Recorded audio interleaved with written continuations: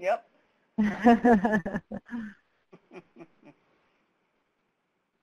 And it looks like I'm going to go ahead and share the results of the poll because we're getting ready to get started.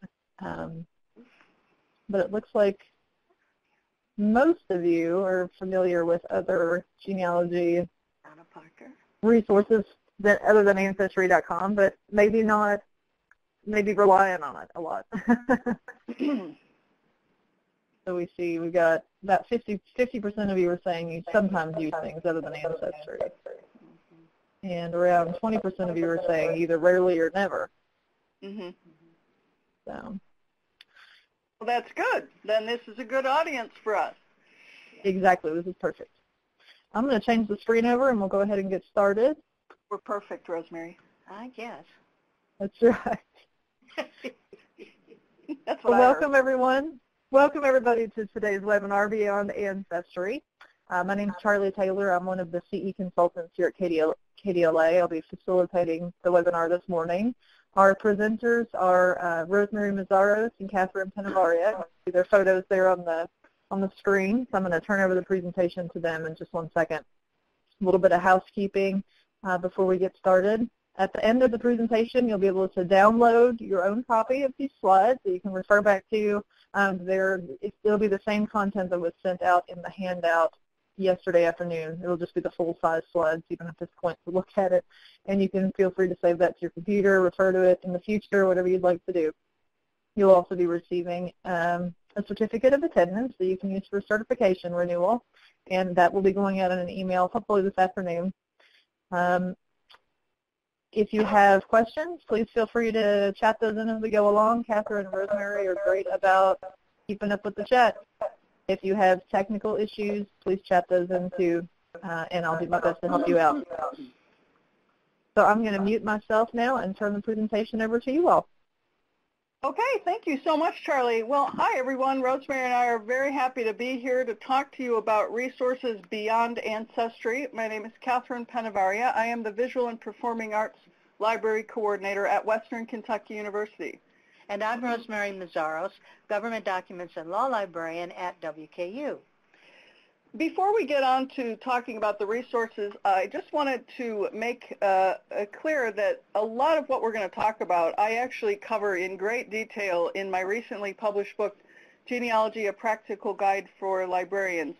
So if you haven't seen this and you are interested in kind of expanding on what I've talked about today, you'll find everything there. I do have some discount flyers if you are interested in purchasing that or recommending it for purchase, so just email me if you would like any of those. Okay, I want to start off with this motto: without proof, it isn't truth.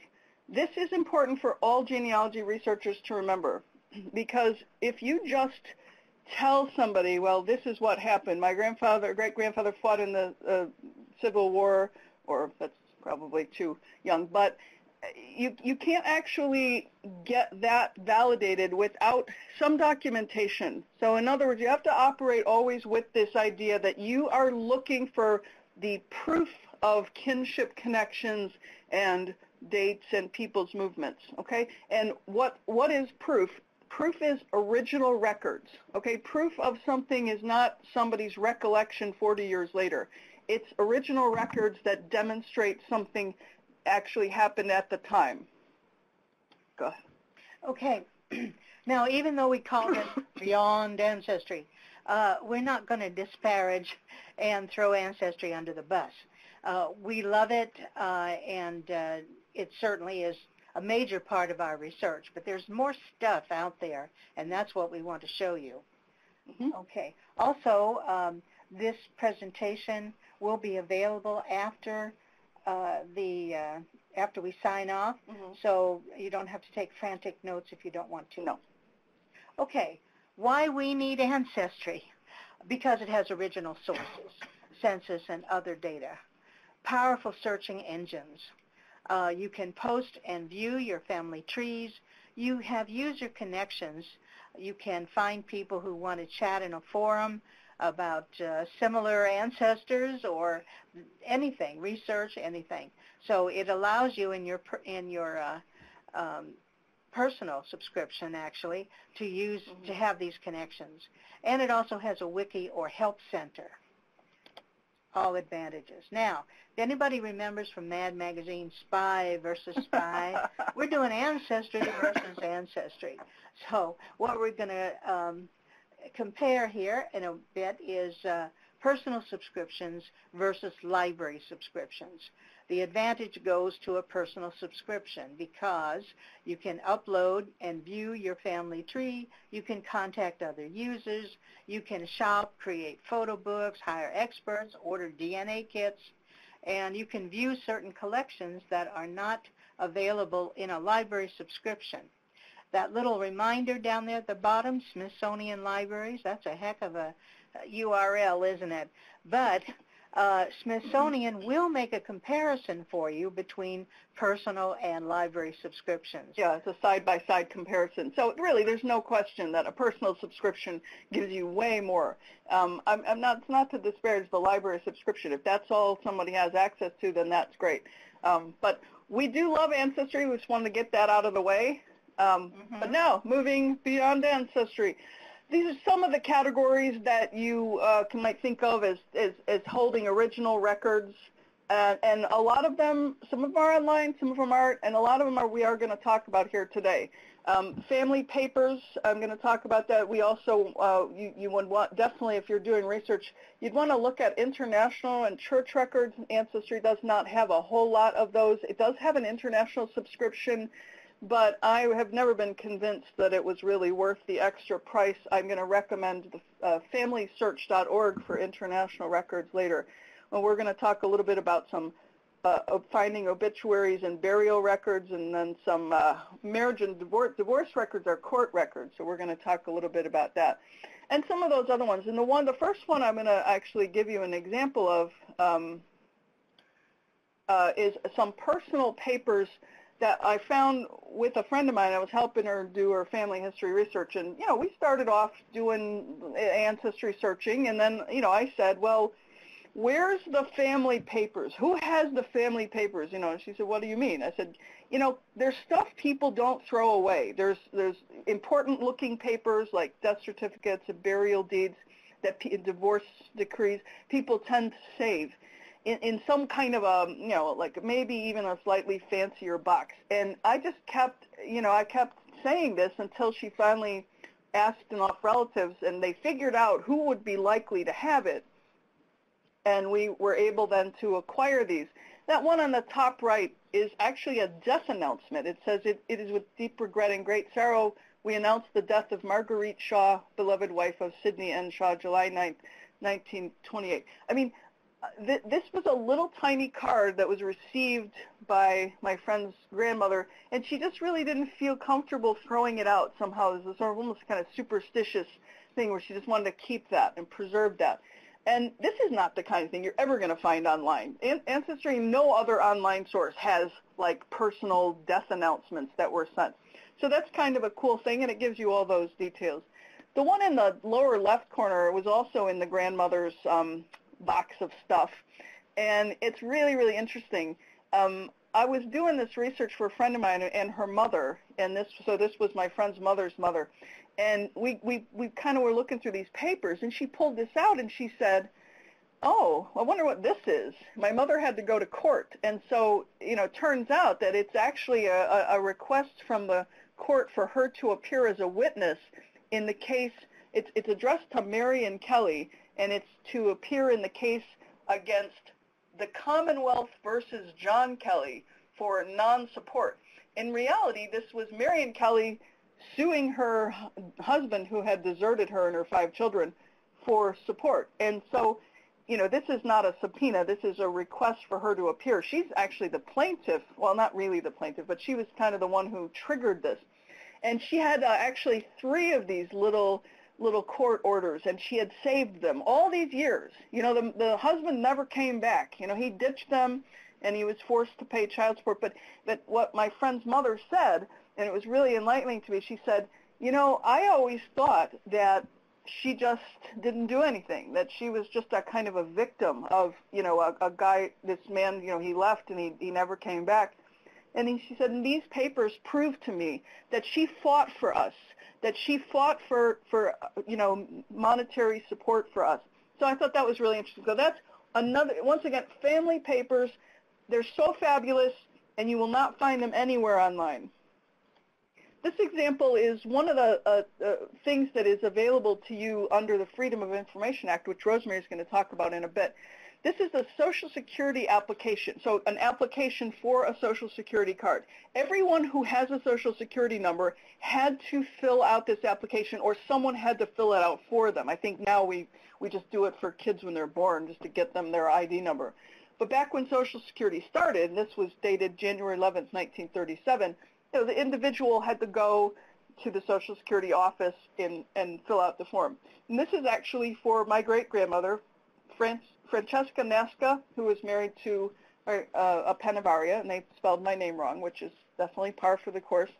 And the really cool thing about this, and I really want to stress that this is a more valuable type of record than, say, other types, because it's one of the few types of records where the person's information is attested to by themselves. Okay, think about it. How little that ever happens. A birth record, the person who's born is not giving the information. A death record, Francesca's mother and father might be listed on her death record and her birth date, but she didn't say that that's who they were. In other words, you had this person standing in front of somebody and filling out this form, or the person was filling it out for them. There's very few records that actually allow you to see the information as given by the person themselves. A citizenship application, like a declaration of intent, is one of them, and also a draft registration card is another one. So those are both available on Ancestry. But a Social Security application you have to order from the Social Security Administration. They are not online, and I don't think they ever will be. All you have to do is prove that the person's deceased. So that's pretty easy to do. The cool thing about this that told me was that my great-grandmother actually was not literate. I didn't know that until I saw this. But see, she didn't even sign it. She just made an X. And some other witnesses in the family had to sign it on her behalf. So this was kind of touching for me that I got so much insight into her just with this one little thing. We must be related, Catherine, because I have a lot of X's in my family, too. Okay, the next resource we want to talk about is newspapers. Don't neglect it. Another Penavaria, but look how they spelled the name exactly. Yeah, they spelled it right, under the word felon. Right. Man convicted of bank fraud. This is a reminder that anything of note in your family, like bank robbery or bank fraud or all that stuff, this is going to make news. Even in a big city like Pittsburgh, you're going to find some information in the newspaper. So if you dig out something, a divorce, a conviction, an arrest, check it in a newspaper. And we'll get to resources in newspapers in a minute. Here's another type of newspaper entry. This is going to be in the classified section in little bitty print. Another Penavaria. Here we go. A different Thomas. This is a tax avoider Thomas. A likely story. Okay. Yeah, these are delinquent taxes and going to sell his property. If someone is separating from the spouse, there's going to be an ad that says they're not responsible for any debts but their own. So don't neglect these little teeny entries in the newspaper because they are valuable with the type of information. Something else to look for, so to look for a news article about, and that's if, in this case, someone died by accidental drowning. That's what this medical certificate says in 1919. Go look for an article on accidental drowning. If it's a large newspaper, it might be just a small story noting the drowning. If it's a small town newspaper, it's probably making front page news. Yeah. So, take a look at this. So, if you have death certificates that indicate some kind of homicide or suicide or accidental death, there's probably going to be a newspaper article about it. So not if just somebody dies of a heart attack, or something, or children die of something. But this is going to, newspapers are all over misery, you know? So if there was Right. misery, the newspapers are right behind. That's a good way to put it. That's Okay, we're good. going to talk about sources for newspapers. Newspaper research is a complicated and challenging thing. Ancestry does have some newspapers, but really, honestly, you got to use a wide variety of sources just to get kind of a complete picture, as complete as possible, of the newspaper coverage.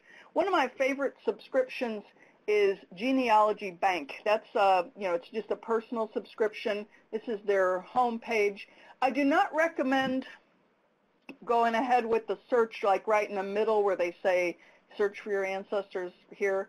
I instead would recommend that you just bypass that and go to their newspaper archives and search by area. So if you were to just go to Kentucky, and you can see a list of the newspaper titles that they have, but you can also see from that map which cities and towns are represented here. And they don't have good representation as far as the rest of the state goes, just the middle and the northern part. But if your family research is involved in one of those areas, then this is going to be really useful. And I really like it that you can yes, it's a personal subscription. It's not that expensive. It's one of my, I have like 4 or 5 different subscriptions, and it's one of the ones I have. So you might not find something useful for one place, but in another place it'll have this full run of the newspapers, and you can find out all about people. Another paid subscription, these ones I'm talking about are paid subscriptions, by the way. I should have said that when I introduced them. One of my favorite ones is kind of a clumsy title, World Vital Records. But bypass that title problem and also bypass their search screen where it says start searching for your ancestors, because they will give you results on the census and on the Social Security Death Index. You don't need that because those are much easier to search in Ancestry. Instead, just focus on their real strength, which is newspapers. So you go to View All Collections, and then that very top one, Newspaper Archive Collection. This is the goods. I am telling you, this is a phenomenal resource. So you can basically put in a place name and see what all the papers they have for Kentucky. Now, you're going to find a wide range of dates. They have, things going back into the 1800s. And you just got to fool with it. You can set the parameters. I've found that, sometimes I'll put in too much information. So you want to put in like less limiting information. If you look on the side where they've kind of just given you a little abstract of the articles, you can see that they're a little bit gibberish sometimes. That's because it's done with optical character recognition. So you do have to be a little patient with this, but I really am a big fan of World Vital Records. Okay, now we're going to go to library subscription-only databases. ProQuest, historical newspapers, one of the best, but again, it's not available for personal subscription. And that's the big ones. And that's the big ones. Big newspapers, major newspapers. New York Times, Washington Post, Chicago Tribune, Los Angeles Times. Right. That's their homepage here for searching, and it even boasts the world's most comprehensive collection of news content. Now we have a subscription at Western, but if your library doesn't have it, you can become a friend of Western's library and or any place that has it, and use it from that. You can become a friend and get access to the databases. Correct. Okay. Also, newsbank.com. This is library subscription only. And what they're good for is a file called America's Death Notices and Obituaries. Again, some of the information not available anyplace else. It's a good resource to check. Here's the home page for Newsbank, and it's a good all-around database for death.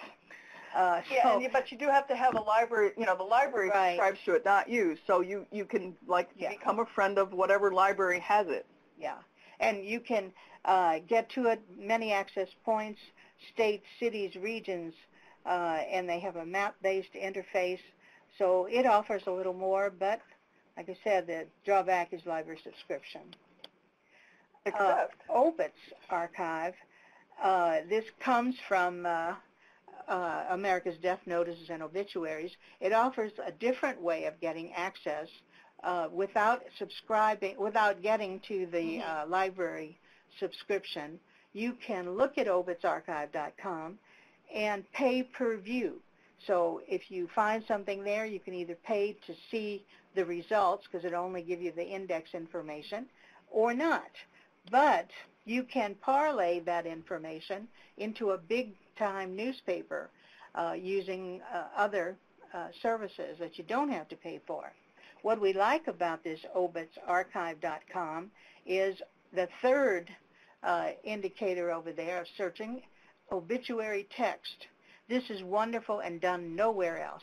If you have some information about the party that you're searching for, like where did they go to school or college, what church they belong to, if they went to the Naval Academy, you can search for survivors' names to see if they're in the body of that death announcement. That's really useful if you have a deceased person whose name is fairly common, like John Taylor.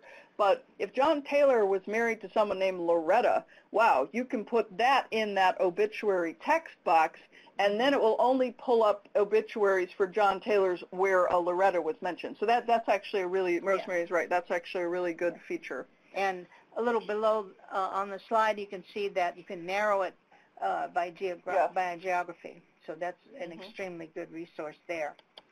Okay, here's our Pinavaria clan again. We used this obitsarchive.com, and because you see the same examples at the top, the name examples, the date examples, and searching through the obituary text. So Thomas, he's listed there. That's the tax avoider. He died. That's the tax avoider in Pennsylvania, not the good people in Chicago. But I am also happy to see that there is a saint among all these felons in the Pinavaria family. But the cool thing about this, you can actually, you don't have to pay Obits Archive to look at these, because what I would do first is I would go to the Blairsville Dispatch or the Southtown Star website itself and see if they have put their obituaries in a kind of publicly available free archive. Lots and lots of newspapers do that. And you can get access to like the Chicago Tribune or big papers like that, like I said, through ProQuest. So, you know, I don't know. Obits Archive is making a mint off of these because I think, you know, obituaries are relevant to all genealogy research. But I would hesitate before paying even a couple of dollars each time. You know, I'd go and look for those, see if I can find them for free. But honestly, obituaries are not that easy to find. There's no single source for them.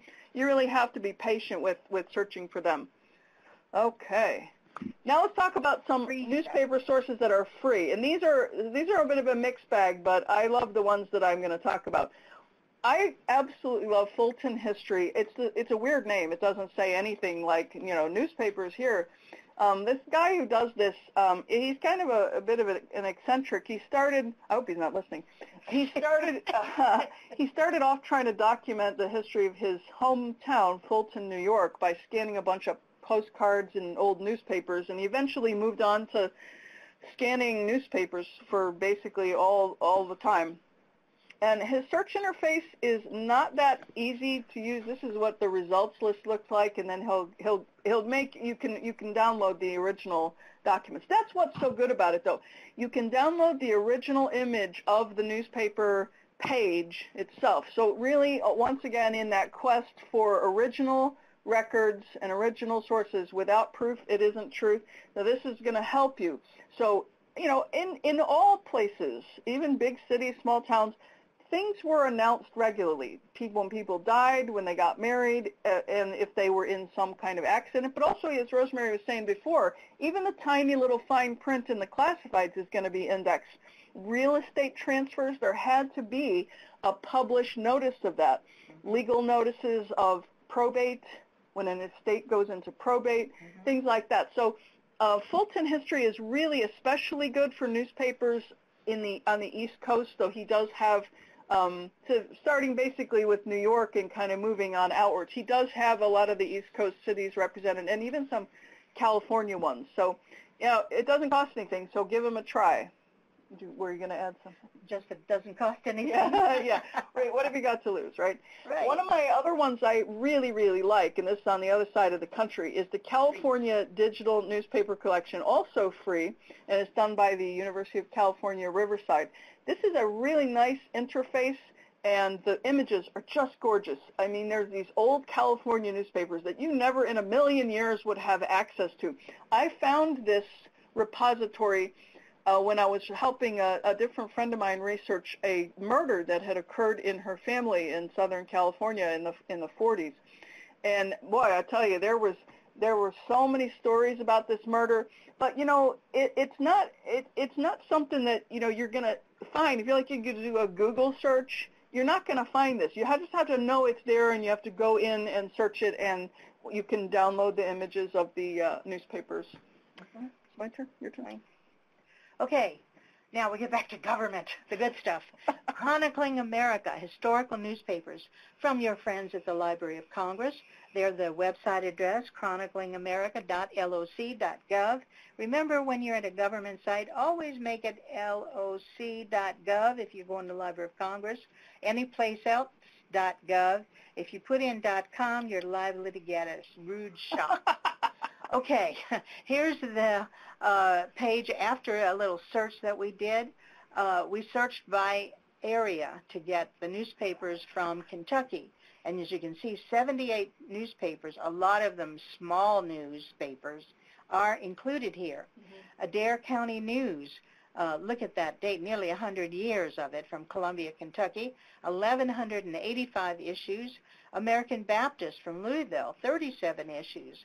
If your dates happen to fall within that range, it's an excellent place to search because this is news, local news. If your relatives had a potluck and they brought in the dessert, you'll know about it. Yeah, these tiny little places, they reported everything. If somebody was in not just if they were in a car accident or something, but yeah, the church news, who was holding a party for, a retirement party. I mean, and this is a great thing because basically this is your tax dollars at work. Right. Okay? So money was actually appropriated and committed to scan and preserve these fragile, I guess they were crumbling newspapers, that only existed in a few places. So really, these were saved just in the nick of time. They've got a range there. It says 1836 to 1922. These things, newspaper isn't even a very strong substance. So these things were on their way to being lost completely. Forever. And so, yeah, actually the Library of Congress, is responsible for this. And the images are very nice, and I don't know that the searching is as easy as the browsing, but if you are doing research in one of these small towns, definitely give Chronicling America a try. Okay. Moving on. As a kind of free online news source, you really can't beat Google News Archive, but this is for recent news. This is not for the past. This only goes back a couple of years. But if you're trying to keep up with like different parts of your family and different parts of the country, this really works good. And free. And free. This is an example when I put my surname. Another Penavaria. What did Adam do? You have to go to the news tab. This is not the web tab. This is the news tab. And yeah, that guy, Adam Penavaria, that is my 22-year-old son who's a photographer, and he was working this summer for the Newport News Daily Press, and he was covering a story about the 13-year-old arrested accused of murder. Okay. But it's kind of weird, that his name appears right under the word arrested. But that's he's just walking in the footsteps of the ancestors here. Nah. No, he's a good kid. Yeah. Very talented. Back to the courts and legal documents, my very fave. Freedom of Information Act, we talked about this at the beginning. FOIA, called FOIA by those in the know, .gov, always do .gov, and this is a way for private citizens to get at information about themselves held by various government agencies. This is information that you have a right to know. It's not, should not be privileged, at least to you. You can also look for data and information from relatives or from public figures or non-public figures. This exists to let you have information that the government has collected over the years. Now, how this works, every agency has either one person or an entire office to handle FOIA requests. And the way they do it is you have to describe what you want. You can't just send a blanket letter and say, everything you have about William Taylor. Mm-hmm. No, you have to say exactly who you're talking about, exactly the circumstances. William Taylor, who is listed in the Nixon enemies list of the 1970s, you have to be very specific. Also, you have to target the probable agency that has it, FBI, Department of Justice. You can't just do blanket stuff. But if you hit the right office and get the information, as long as it's not sensitive to national security, you will get the entire document. Of course, they'll charge you for photocopying the article. However, if it is sensitive, then they will redact or edit the copy, blacking out important sensitive information in their opinion. But you can keep going back and back and back to find info. Trial transcripts, another important, often overlooked document. Okay, this must be another Pentagon. No, it wasn't. Never mind. That was that murder I investigated in California. Okay. This is the trial transcript as it looks. It gives you the court. It gives you parallel citations, 31 Cal 2nd 92, volume and page number, and it gives you the very different reporters. In case you had only one set of books, you could still find this case. The date is 1947. It tells you what happened after this. Somebody applied to get a rehearing and denied 20 days later. And the prior history, what happened before it got to the Supreme Court of California. So this is available in LexisNexis and Westlaw. If you are not familiar with those databases, best search out your local law librarian or reference librarian who has experience searching, and we'll be happy to do this for you. Yeah, Rosemary found this one for me. I was clueless as to how to find the actual trial transcript for this murder that I was investigating. So, and by the way, I was mentioning to Charlie earlier, Rosemary and I are actually in the process of preparing another presentation, basically all about court records, the different types of court records, and how to access them, and about Westlaw and LexisNexis, and about how to use the options that they have. So in case the court records topic interests you, just kind of look for that one in the future. Okay, one of the types of court records that has a great deal of relevance in my family, at least, is divorce cases. And you have to remember that a divorce case before no-fault divorce, a divorce was actually a lawsuit where somebody sued another person. So there was a plaintiff and there was a defendant. So this is what a divorce case file part in the very beginning of it looks like. You actually have, and this is my father's great uncle and aunt. You have a plaintiff, Anthony Lacera. He was suing his wife, Antonetta Lacera, for, as it turns out, for desertion, and it was kind of an unusual thing because this is a man suing the woman for desertion, and it says complaint in chancery for divorce. That just basically means the civil court. This is not a criminal court record. This is a civil court record, and these kind of court records are not online. They may have, Ancestry has some states like California and Florida actually have their divorce indexes. You can look, but that's basically just seeing that they occurred. Okay, to actually see the case file, you're going to have to actually go to the courthouse. It's even hard to get them to do it for you at a distance. There's even really very little remote access. It's kind of maddening. Yeah. We're gonna. I wanted to also reiterate, these are not on Lexis or Westlaw or searchable. No. So this is strictly a local record. If you know there was a divorce, you or somebody else has to go to the court archive, most likely, search in the index there in person, and then order the case file, and then it takes like a week. Then you have to go back and then you can scan it. So it's not easy, but is it really worth it? Divorce case files are the most entertaining thing you will ever read. See, look at this.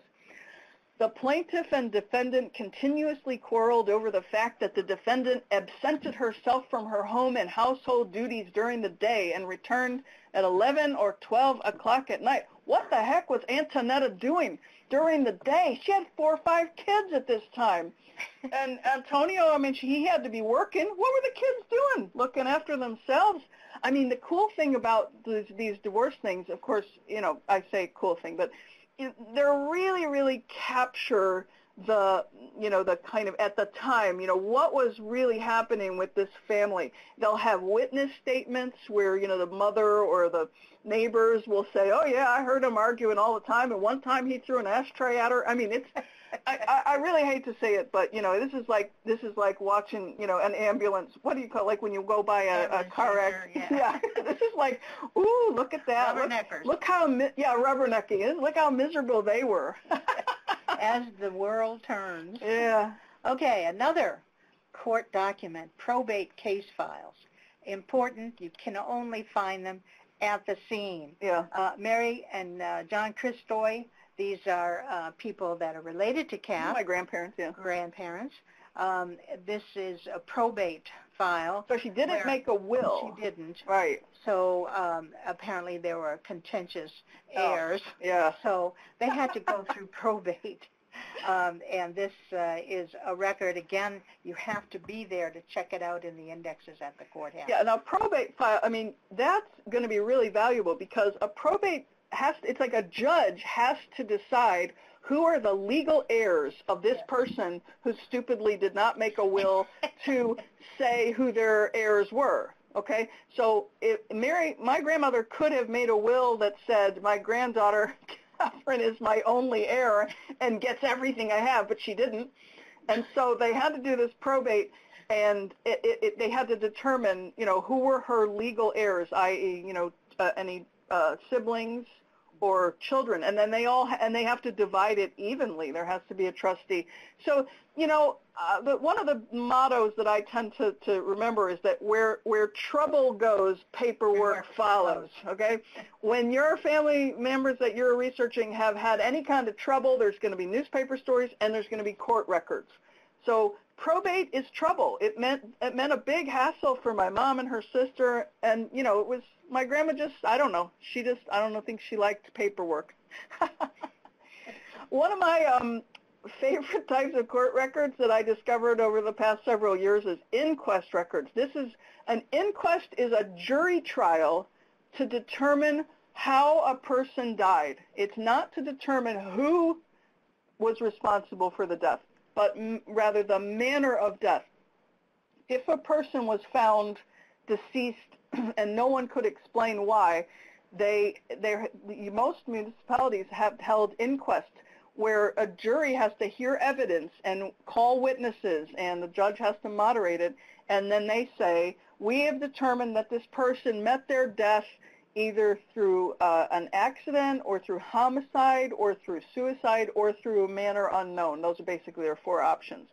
And I have an inquest record in my family that I found. Don't ask me how I found it, because this is actually for my great-grandfather's brother, Filippo Penavaria, a native of Sicily. And you can see through kind of poor copying and transcribing the name has become Irish. It's become Penmara, which I can assure you it is definitely not Irish.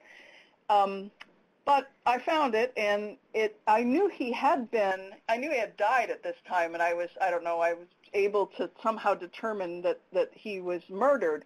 And this, actually, the jury determined that he met his death from shock and hemorrhage and peritonitis from stab wounds of the abdomen and back inflicted by knife, without an E, held in hand of one Vincenzo Ciccano, at home of deceased at 6:00 p.m. January 24th, 1910. So this is the jury's statement, their judgment, and then there's a witness list, and that's how they knew the name of the assailant, because there were witnesses, and they recommended that this man be picked up, but he never was apprehended, and this then became a homicide investigation in the Chicago Police Department. which was never solved. So anyway, that's one of the inquest files from my family records. This one isn't from my family, but I just wanted to say, if you see as a cause of death something like gunshot wound, there's going to be an inquest, believe me. Nobody's going to be like, oh, I guess it was just a gunshot wound. Let's go next. You can kind of see that somebody, the original doctor who filled this out, has written gunshot wound of spinal cord, and then another person with a totally different handwriting and a lighter pen has written the word homicidal. Actually, I think they spelled that wrong with an S. But that's most likely the result of an inquest. In other words, they've gone back and modified the death record to reflect the inquest findings. So you want to be thorough and do that reasonably exhaustive genealogy search that the professionals talk about. Then you would go and look for this inquest record, but you're not going to find it easily. You're not going to be getting it online. You have to go either contact the court. I got that one about Filippo Penavaria just by calling them and asking them to do a search. I think I had to pay a search fee, and anyway, we found it. But inquest files are always, always valuable. Sometimes you see on a death certificate, inquest pending. That means that this inquest jury trial is in the process, and nobody has updated this death certificate yet, but there's going to be an inquest file for you to find. Okay, we thought we would mention some local resources for our neighbor states. The best places to go from a statewide point of view is Genealogical Society of the state and the state library, so KDLA. Ohio, www.ogs.org, the state library, library.ohio.gov. There's a great similarity amongst the web addresses. Here's Indiana's, and Indiana State Library also listed. Tennessee, again, our neighbors, that very good places for resources that are not necessarily in any other big. No, because these are local. These are local. Yeah, right. And KDLA.ky. I mean, if you're doing research in a place, there's going to be other people doing research. So, like the Kentucky Genealogical Society is likely to have people in it who have maybe researched Muhlenberg County or something like that. You just want to kind of tap into work other people have already done, and sometimes local experts can actually open the whole thing up, where, Ancestry tends to have it's very good with federal level records, but these local records and the state libraries, including KDLA, yay, that's right, yay, our sponsor. So this is something that, you never know till you get there, basically, what you're going to find in these local resources. Yay. Okay. Okay, I just want to go over some other resources. First, if you don't know about the Family History Library in Salt Lake City, then it is my pleasure to introduce you to it. It is an actual place. It is the only genealogy library dedicated to the subject. There's other libraries that have genealogy collections, but honestly, they're all small fish compared to the Family History Library. This is a library run by the Mormon Church, and the Mormons, as a result of their own interests, have for decades been going around the world photographing and microfilming records, birth, death, and marriage records mostly, but also property records and things like that from all over the world. Okay, and so they have a vault of all these microfilms with millions and millions of these records, which you will not find anywhere else. And this is the place to go for international records. I said I didn't really think much of Ancestry's international component. If you have an international level to your family research like I do, like all my immigrant ancestors around 1900, then the Family History Library is going to be the one thing you can't do without. So if you're ready to cross the pond, basically, then the FHL is it. Now, they do have a website, and at their website, which is called Family Search, all right, at their website, they have made available many, many digitized images from these microfilms. Now, they aren't even halfway through digitizing their microfilms, And even a lot of the digitized images themselves are not indexed yet. So I wouldn't rely too much on searching the index yet. You really, you want to go and look at the original records, like, Rosemary and I were just doing this the other day for her family, just looking at all the birth records for this tiny little county in Texas, just to see if we could locate one specific one. You just flip through them like flipping through a microfilm. Notice I've circled the words free account. I really want to stress this. Family Search is an equal powerhouse to Ancestry, and yet they are giving away what you pay, hundreds of dollars every year from Ancestry, and they don't overlap that much. Family Search also offers the census, but for the most part, what they have are indexes created from their microfilms, which Ancestry doesn't have. So think of these as the big two that you absolutely need to do. These are the goods here. These are the original records available for free download. You just can't do without Family Search. I think I've made that point clear. Okay, yes, and here's one of my favorite places, the cemetery records. The sexton or cemetery caretaker, sexton may be an old title for the position. They are the keeper of the records for their cemetery. These are not online, never online. And they're private, and too. They are private because cemeteries are usually either privately owned by the funeral homes or by the church. They are not even required to give you this information. No. So you have to be very nice and conciliatory and bring candy when you go to talk to the sexton.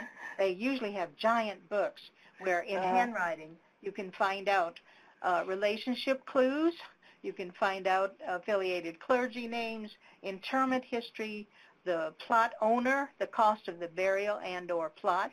And when Rosemary put interment history, I was like, what do you mean interment history? They were buried. What history is there? My family has a tendency to move, even after death. So when one moves from St. Patrick number 1 to St. Patrick number 2 cemetery, okay. Well, I'll tell you, I may have felons in my family history, but we stayed put once we were buried. Honestly, we went in the ground, and that's where we stayed. Okay. All right. This is a sample of a record of funeral that a sexton keeps.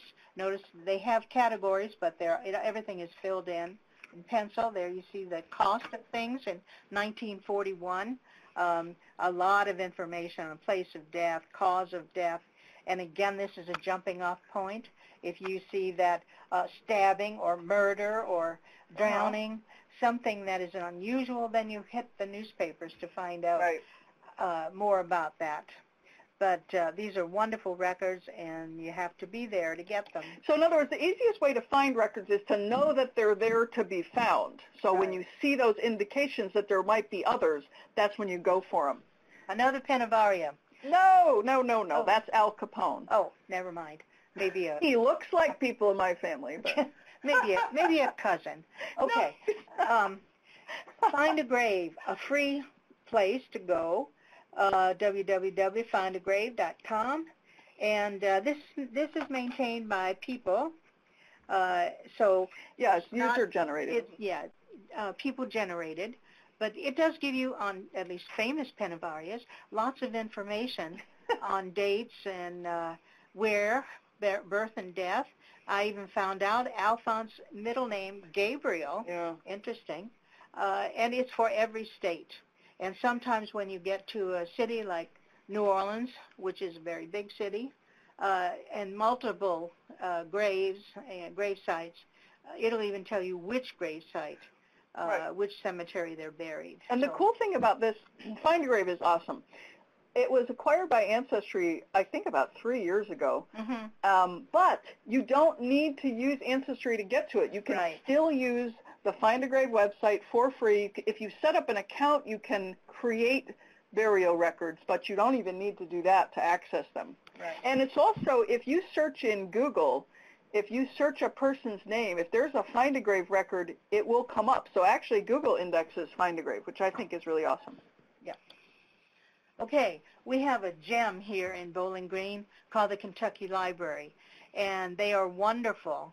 We have some of them on our list here today at this webinar, but they are very helpful people, and I know there's a Kentucky Library equivalent in your area with lots of local records and knowledgeable people who are eager to share what they have learned in their wonderful libraries.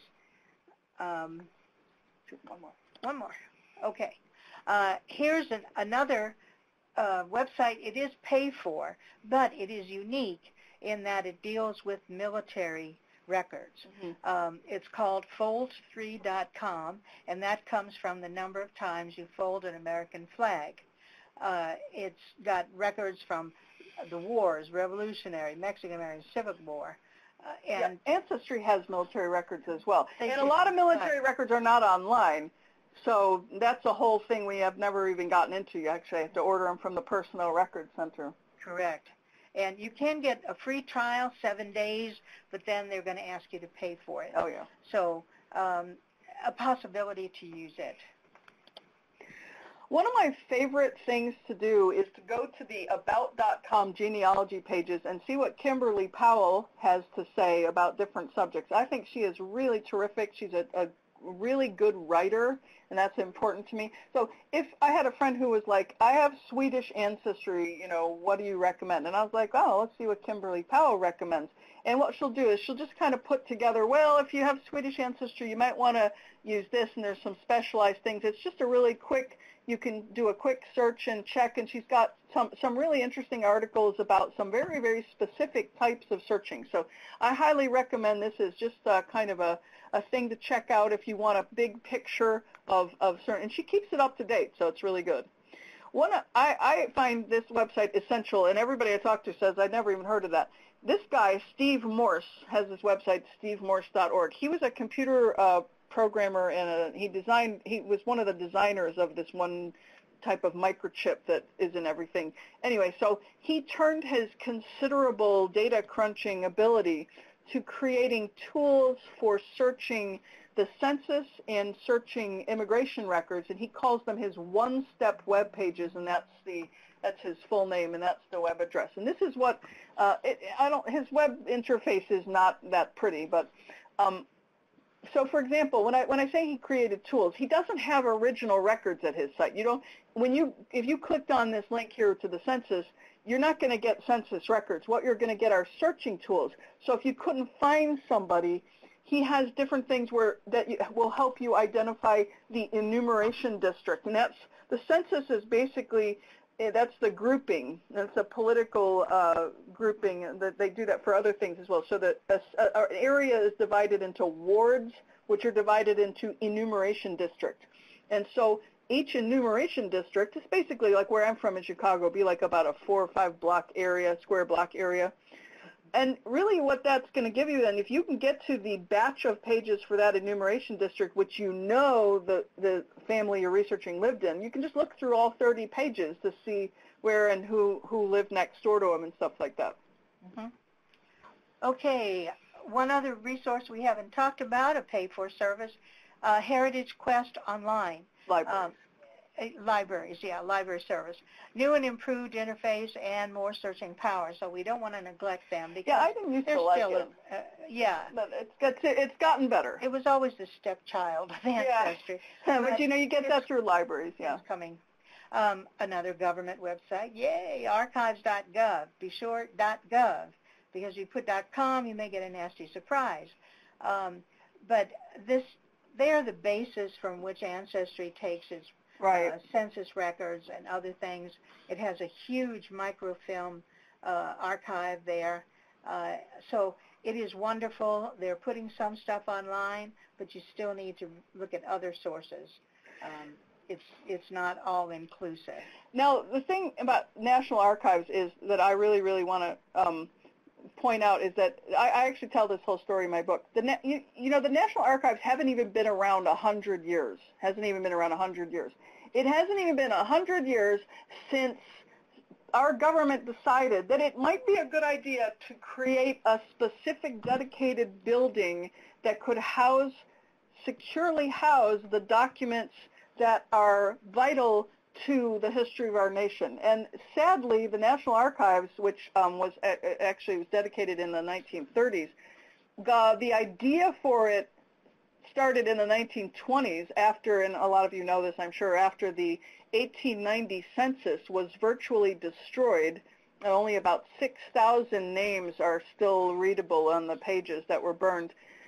It was destroyed because they kept it on open shelves in boxes in a basement somewhere. And, you know, it's just heartbreaking to think of that loss. And anybody who's researching their American history, you know, and he hit that 1890, and it's just like, if only that hadn't happened. I always think that if I had a time machine, Rosemary, I would go back and save the 1890 census. Yes, I would. I would not do anything else. So they started the National Archives, and now it's just this fortress-like building in Washington. It's really terrific, and they've got the Constitution and the Declaration of Independence. But those things were all kept in separate places, and I've got some pictures in my files of like national records housed in parking lots, parking garages and stuff with tires leaning up against them. I'm sorry, Charlie, to answer your question, I didn't know that Ancestry had acquired Fold 3. So sorry, haven't been keeping up with them. So I couldn't even begin to tell you how much their content overlaps. I'd have to look into that. And so thank you for letting me know for future things. One final thing I want to recommend to you as a kind of non-Ancestry thing is to use Google Maps. Now, if you've only used Google Maps as a way of getting someplace, like to get directions, you're missing out on one of the cool things, genealogy related, that they do. You can actually see pictures of properties. So if you are thinking to see what does the house that my parents or grandparents grew up in look like now, you just put this is the house that my mother grew up on in Oconto Avenue in Chicago. I haven't seen it in decades, but you know, there it is, that tiny little house next to the one with the green roof that's shaded by the tree. But I mean, this is really cool because you can't tell from a static slide, but you know, you can actually, using this as the street view in Google Maps, you can actually kind of turn around and look around the whole neighborhood, and you can kind of quote unquote walk down the street by just using the cursor. So I use this all the time just to sort of see the neighborhoods, what they look like now, where the people I'm researching lived. And, you know, I can then, when I'm writing my history, I can say, yes, and there's a dentist office now where the house once stood. So things like that. All right, I think we're done. Ta-da, we're done. Thank you. Okay. Back to you, Charlie. Thank you very much, ladies. I'm going to switch the screen over, put up a final slide here, and give everybody the opportunity to download the presentation. So the files download box that it mentions there on that final PowerPoint slide is down in the bottom right-hand corner of the screen if you want to download the presentation. There's a bit of an echo, but I think we'll live at the end if everybody's hearing an echo. We're almost done. We do have the contact information for Catherine and Rosemary. Yeah, if anybody has any questions, we'll be happy to try to take a stab at it. I like your point, Nancy, about Zillow. I have actually used that as well for that purpose. It's the same thing. It's really just to get a look at the houses. And where I'm from in Cook County, Illinois, actually the property tax records are online. You know, you're not going to find them through a Google search, but you have to go to the property tax assessor's office and use their special database. But they have all these old papers scanned and pictures of the properties that you know, reflecting remodeling and things like that. So maybe whatever municipality you're dealing with also has that. Good point, Erin. PVAs, property valuation administrators, are great. Thank you. Yes, also very good point. And that's one of those kind of records that the county or the city keeps that you're, like you said, you're not going to get to it so easily, but yeah, thank you, Janet, for reminding us about the digitized newspapers at Kentucky Digital Library. I'm sorry we forgot to mention that. That would have been a good slide to have. So thank you, everybody. Please notice that the historical newspapers for Kentucky. We were trying to throw in, you know, national level and state level stuff. I know a lot of you deal with people who are doing local area stuff. Thank you. I appreciate that about the book. That's terrific. Yeah, agree. Well, this has been a lot of fun. Rosemary and I love doing these presentations. Yeah. So we'll be coming back on your screens with our court records, which, as Charlie suggested, we're going to do a run through before we hopefully go to ALA with it. Yeah. That would be excellent. We'll be glad to be your guinea pigs. Yeah, because Rosemary's really good at searching like Westlaw and LexisNexis. I mean, she has taught me so much about searching for court records. I started off just having no idea, and to me, legal records have always been kind of scary. So I've always been kind of like, I don't really want to dive into that. But yeah, and I have to thank Catherine because she is finding my squirrely relatives wherever they have scurried. Or wherever they're buried for the fifth time. Well, yeah. And Rosemary's just joking around. She doesn't really disrespect my family. It's just kind of a joke. It's a joke between us because I always use these examples of my relatives in our presentations, and she just likes to bring in Godfather references. And when you got a name like Penavaria, that's fair. I understand. And you're from Chicago, and your family was in the mafia. I understand that. It's a very exciting family you have there.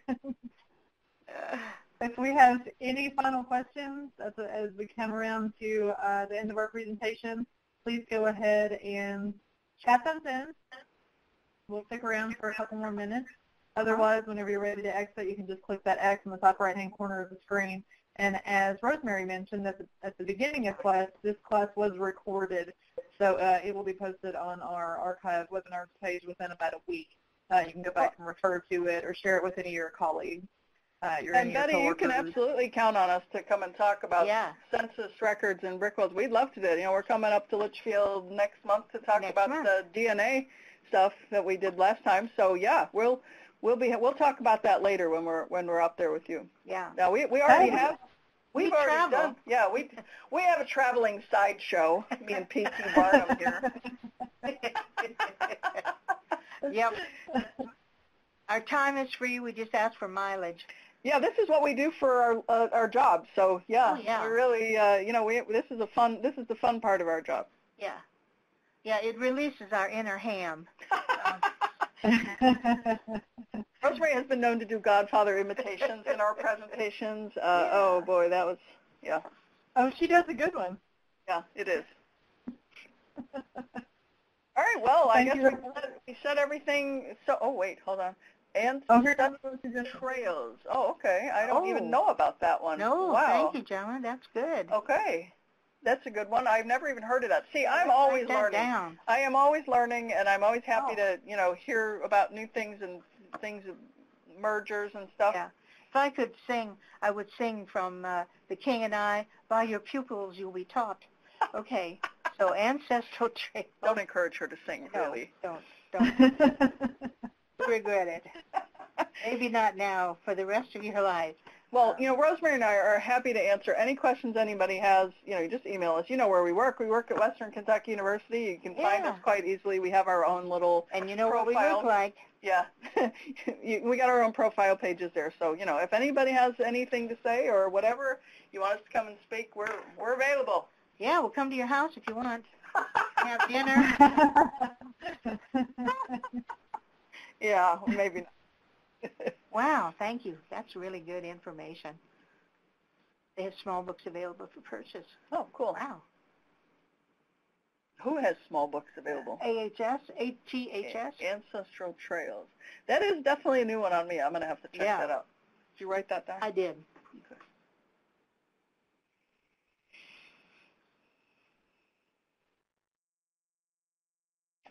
Well, I guess that looks I think the chat's slowing down a little bit, so we'll officially appreciate the comments. Thank you so much. Yes. Thanks, everyone, for the feedback. Thank you for attending today. I'm going to go ahead and stop the recording.